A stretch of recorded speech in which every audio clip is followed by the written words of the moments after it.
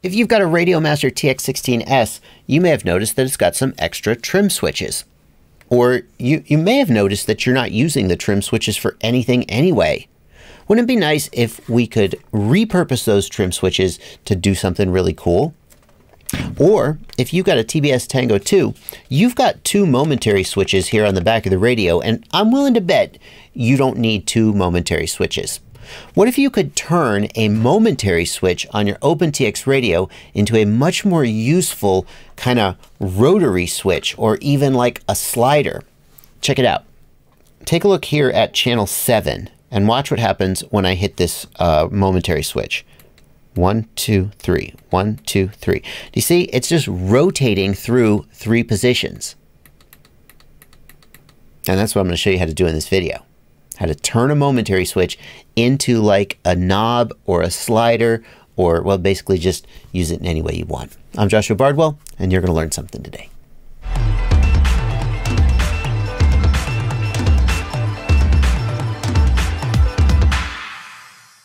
Before we get into the video, I got to give credit to the person who showed me this technique. Their name is Tixema Vicente.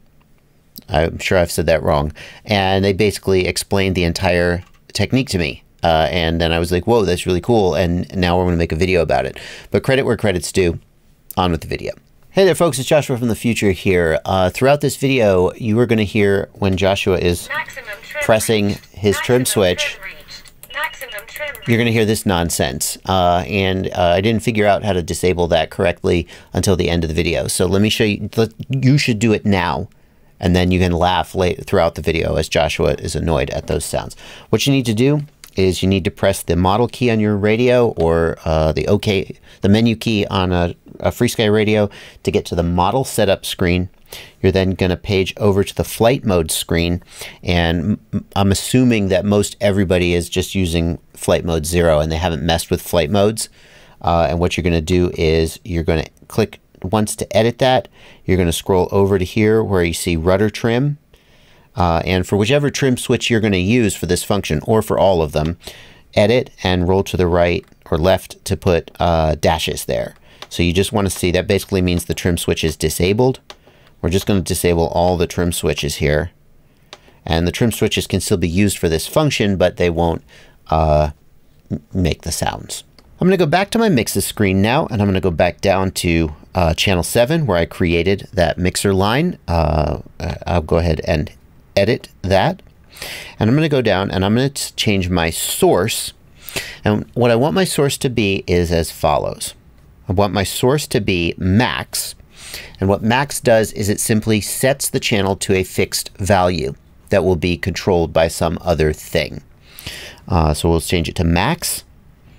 And the weight is going to be, what we'll do is we'll click once, so weight is blinking, meaning we're editing it, and then we'll long press, and it will change to GV1. Now, global variables are, well, they're variables that exist in the model, and other parts of the model can look up the value of the variable and then do things based on it.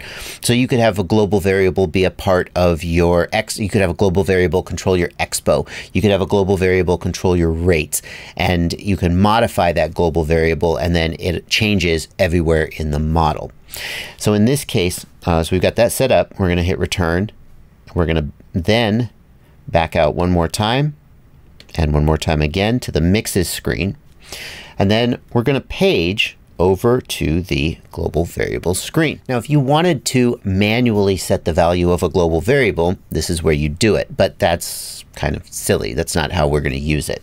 Instead, we're going to page to the special function screen, and we're going to use a special function that is tied to a switch to modify the value of that global variable. Here in the special function screen, we're going to pick the first special function line that isn't used, and we're going to click to edit it. And the first thing we have to do is tell it which switch is going to activate this special function. So I'll click one time, and then it doesn't automatically pick up the switch. So you're just going to long press and go to trims. And we have the option to select trim RL, which is rudder left, and trim RR, which is rudder right. What I want to do is, I think of pushing to the right as incrementing, so I'm going to push RR as the switch that activates this. And then the function we're going to use is we're going to adjust a global variable. The global variable in my case is going to be global variable 1. If you're not using global variable 1, just select whichever global variable you are using. And for the value, what we're going to need to do is highlight the value and long press, and that will bring this menu up. And what we want to do is increment and decrement the global variable. We don't want to just set it to a specific value. So we're going to highlight inc/decrement, and we're going to add, and the exact value here is going to depend on how many individual steps you want in your cycle. So we're just going to use 50 here, and that'll rotate through, you'll see, it'll rotate through a certain number of positions. So I'm just going to increment this global variable by 50. And then the last thing I need to do is highlight this checkbox and enable it. Otherwise, this special function will not work. Seems kind of dumb because we already told it which switch we want to use. But anyway. Okay, so I'm going to return back out of that. And then I'm going to go back to the global variables. And what I want you to see is that, hold on, let me reset this. I'm not sure why. There we go. Oh, that's interesting. All right, anyway. What I want you to see is that when I push this switch, trim center, it continues to increment this variable until a maximum of 1024, and then it can't go any higher. So we've kind of done it, but we kind of haven't done it because we don't have any way, we don't have any way to cycle this back around to the beginning, and we don't have any way to sort of reset it back to 0. Here's how we're going to accomplish that. Well, the first thing I'm going to do is I'm going to clear this line. And then I'm going to go to not the special function screen, but the logical switches screen. And a logical switch is kind of like a switch that you flip, right? But it is based on some condition in the radio. And it sort of moves when that logical condition becomes true. So again, I'm going to pick a line here that is not being used. I'm just going to pick logical switch LO1 and click once to edit it. And we're going to start by selecting the comparison type that we're going to use. And the comparison type is going to be a greater than x. And the first variable, I'm going to click once to edit and then long press to choose a global variable. The first variable is going to be GV1 or whichever global variable you're using for this. And the switch will become true when that global variable is greater than, well, here we again can pick a value. We could pick any value between 50 and 1024. We've chosen to increment the global variable by 50 each time, and then this switch condition will determine how many increments we get before it resets back to 0. So if I were to set this to, let's say, 200, then we would get 1, 2, 3, 4 before four positions in the cycle before it reset again. So let's set this to 200. So now this logical switch will become true when global variable 1 is greater than 200. So why isn't it true right now? Because I'm pretty sure, did I reset that global variable? It did. So if we go back here to the logical switches screen, what we should see is that, so 50, 100, 150, 200, and it becomes true. So here we've got 1, 2, 3, 4, 4 positions before it resets back to the beginning. I'm going to change that. I have an idea for how I'm going to use this. I want 3 positions. So for 3 positions, I'm going to lower this to 150. Now we go back to special functions, and we're going to set up another special function. And this special function will become true. I'm going to long press the jog wheel, and I'm going to go to logical switches, and I'm going to use logical switch 01, the logical switch that I just set up. When that logical switch becomes true, what we're going to do is we are going to adjust GV1 to a value of, he says it's go to a value of -50. That doesn't seem right to me. Let's try it and see how it works. So when that switch becomes true, we'll adjust GV1 to a value of 0. In other words, each time we hit the right switch, we're going to increment that global variable by 50 until it gets up to a maximum value, at which point the logical switch will trip and will cause the second special function to reset it back to 0. Let's see if that works. We will go back to the global variable screen, and here we go. 50, 100. Maximum trim reached. Maximum trim reached. That's just super annoying. How about you shut up? Trim center. Okay. It did work though. Watch. 50, 100, 150, 0. 50, 100, 150, 0. 50, 100, 150, 0. It is working.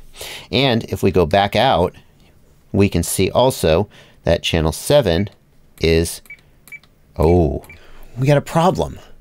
You see, inside the radio, the channel can go up to a value of 1024, but in Betaflight, that's not going to work. Take a look here in Betaflight. See, as I move that, it's going up to a maximum value of 2010 and then just staying there. We have to keep it within the 1000 to 2000 range that Betaflight expects. There's no problem. We can easily modify this. We're going to go to the global functions, and we're going to change it. Let's just make it adjust by 10. Who cares? We'll make it adjust by 10. And then since we want 3 positions, we're going to go to the logical switch, and we're going to make the maximum value be 30. It's going to take me a second to get down there. Okay, so now, what do we see? Oh, interesting. It's going 1500. It's working, but it's only going to 1500. So maybe we want to reset.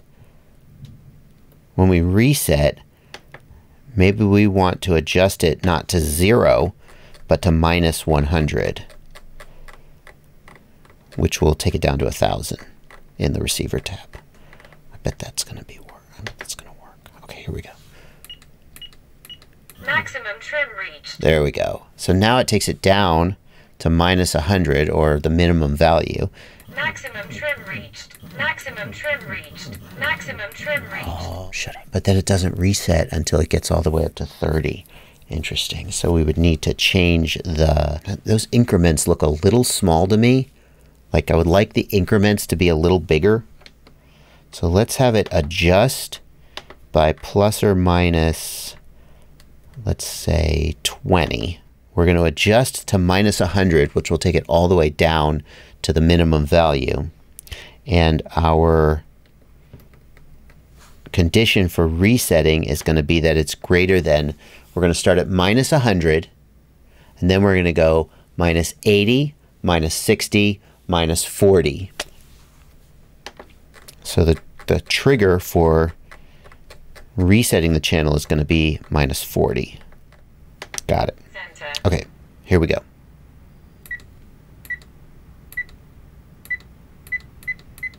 There we go. Now, some of you might be a little annoyed that why didn't I just figure this stuff out before I recorded the video? And the answer is that, well, that's just not how I make videos. But also, I wanted to walk you through the process a little bit of figuring out these numbers, because you can see that now I could change that reset threshold to give me 4, 5, 6, 7. I could have up to 20, 10, because it's an increment of 20, and I have 1000 to 2000. No. Yeah, 10. I can have up to 10 individual sections just by changing that reset threshold. And if I wanted to take the increment amount down from 20 to 10, I could get maybe as much as 20 individual sort of sections in this if I really wanted to. I don't know why you would do that, but you certainly could. And you can easily tweak those numbers to fit your particular needs. You may already be thinking of ways to use this feature, but I want to show you one just to kind of put the idea in your head, and that is to switch OSD profiles. Betaflight has up to 3 OSD profiles. So you could have one OSD profile that's like super clean, just shows voltage maybe, one OSD profile that's like super cluttered with all the stuff you might want to see in, I don't know, a third third profile that's somewhere in between. And yeah, you can switch these OSD profiles with a 3-position switch. That's no problem. But what if you just using all your 3-position switches? Or what if you got a radio like the Tango 2, which doesn't have a ton of 3-position switches? But the Tango 2 does have these 2 momentary buttons on the back, and frankly, a lot of people probably don't use them. You can convert those momentaries into 3 positions or 4 or 5 or 6 position rotary switches using this method. And the way you'd set that up is, well, the first thing you do is you'd set up your individual OSD profiles. So for example, here's OSD profile number 1 is this first column of checkboxes, OSD profile 2 is the second column, and OSD profile 3 is the third column. So let's just say that in OSD profile 3, we're just going to have the battery average cell voltage.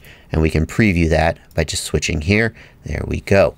And then let's make OSD profile 3 just be nothing, just for the sake of argument. So now we've set up our OSD profiles, and we'll go ahead and save that. And we can go into the adjustments screen, and what we'll do is we will enable one of the adjustments. We will choose the aux channel. In my case, it's aux 2 is the one that's moving. We're going to drag this to cover the entire range of the aux channel, and then we will apply the change OSD profile selection via channel aux 2. It's not working because the frickin' OSD profile wants the channel to be low, middle, and high. We can do this. We can do this. Model adjust, no problem. I just need to tweak these parameters. So the special function is going to adjust it by 100, and the reset is going to be plus 100. And what that's going to make the channel do, look in the receiver tab, what that's going to make the channel do is it's going to be at 0, middle, high. We basically turned this momentary switch into a 3-position switch that cycles around. And then in the OSD tab, in the adjustments tab, it's aux 3. That's my bad. There we go. Save OSD. It's not changing. I know this is working though. It's not updating the OSD profile here in the configurator. I'm like 100% sure this has to be. Oh, no. It's working. Oh, and we also need to change this. Boom. aux 3, save. OSD. Dang it, it's not changing the OSD profile that's previewed. I'm not actually sure if that means it's not working. I really think it should be working though. Ha! Anyway, I think the configurator just doesn't show the updated OSD profile. And that's going to do it for this video. I hope that if you've watched this long, you also could put a little thought into how you might modify this stuff. For example, you could change it to have as many or as few individual positions as you want. Sure, we talked about that. But also, you could set it up so that, like, if you click to the right, it increments, and if you click to the left, it decrements and goes back down. How would you do that? Well, you'd need another special function to decrement tied to the left movement of the switch, and you'd need another special function to reset when you decremented down off the bottom to reset it back to the top. But I'm sure you could figure that out if you've come this far. Thank you so much for watching. I have a whole playlist of videos about cool things you can do with OpenTX. I'm going to put a link to that down in the video description, and maybe you'll check those out if you're interested in some more advanced OpenTX programming. But that's going to do it for this video. Thank you so much for watching. Happy flying. You guys, I don't know where I am, and I don't know what's going to happen, but if I don't make it out of this, I just want to know that you subscribe to my channel, or maybe join my Patreon, or click one of these videos I picked out for you.